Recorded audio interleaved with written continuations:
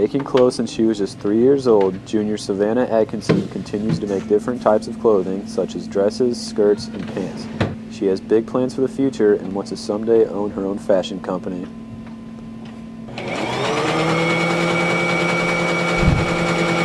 I can make it look like whatever I want, and I don't have to spend hours and hours and days looking for the specific thing that I want and then pay a lot more money for it than if I made it myself. What I really liked watching her do and create was just to get a sheet, or she would get shears that were, you know, curtains, old curtains, and without sewing, she would turn it into an evening gown in a way that I couldn't even figure out how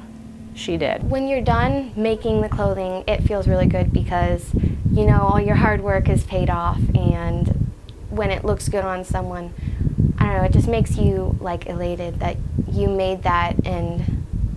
they're happy with what they got and you're happy with what you made.